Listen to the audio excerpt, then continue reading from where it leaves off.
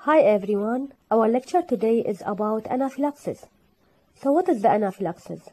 Anaphylaxis is acute, life-threatening condition. It is type 1 hypersensitivity reaction which is mediated by IgE antibodies. This condition could arise immediately or within a few hours or even up to 24 hours after exposure to antigen.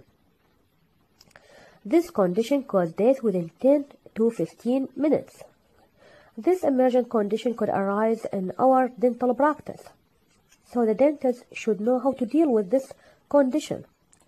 First, we have to know the cause of this condition.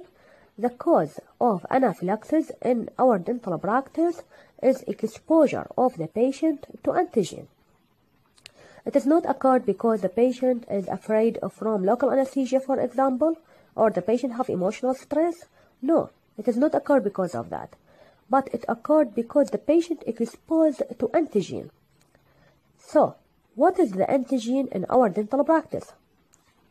The antigen in our dental practice could be drugs like local anesthesia, penicillin, aspirin, or others. Also, it could be latex from the gloves that's used by the dentist. So after the patient exposed to this antigen, it will lead to anaphylaxis. Now we have to know the pathophysiology of anaphylaxis. After the patient exposed to this antigen, it will lead or end up with the mast cell degranulation and basophil degranulation. This leads to release of histamine and other vasoactive mediators. These mediators act on multiple systems like cardiovascular system, respiratory system, gastrointestinal tract, and the skin. When these mediators act on cardiovascular system, it will increase vascular permeability, and also this will cause vasodilation and also vascular loss of fluid. There will be a shift of fluid from inside, from the intravascular system to the extravascular system. This leads to hypotension and tissue edema. Also, these mediators act on the respiratory system by causing increased contraction of the smooth muscle of respiratory system. Also, it causes respiratory edema. This explains why the patient feels difficulty in breathing. There are several signs and symptoms that occurred in patients with anaphylaxis. These include itchy skin, rashes, and urticaria, and also the patient will have flushing. Also, there will be difficulty in breathing and cardiovascular collapse. When the patient diagnosed with anaphylaxis, so the dentist should deal with this condition immediately. First, stop the treatment and remove anything that causes anaphylaxis, such as latex. Then call for emergency. Also assess the patient blood pressure, pulse rate, airway. Also give oxygen to the patient. If there is impairment of the respiratory system or cardiovascular system, then give epinephrine.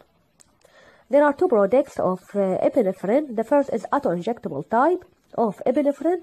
It is 0.3 mol of epinephrine with a concentration of 1 to 1000. This type of epinephrine usually given to the patient with history of anaphylaxis. It is injected in the thigh, which is the site for injection.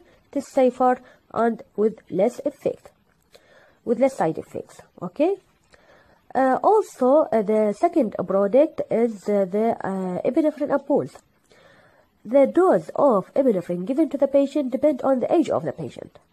If it is if the epinephrine given to the adult patient above 12 years old, then give 0.5 mol of epinephrine with a concentration of 1 to 1000.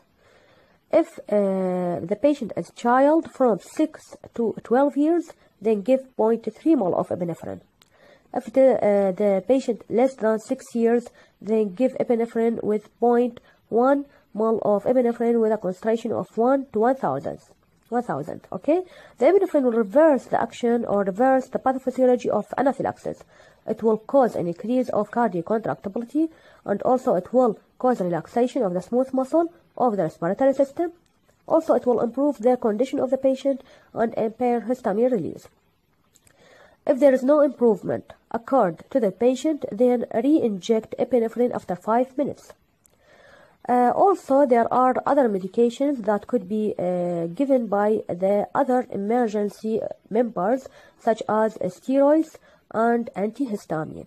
Okay, now thank you all for your listening, and these are some references for our lecture.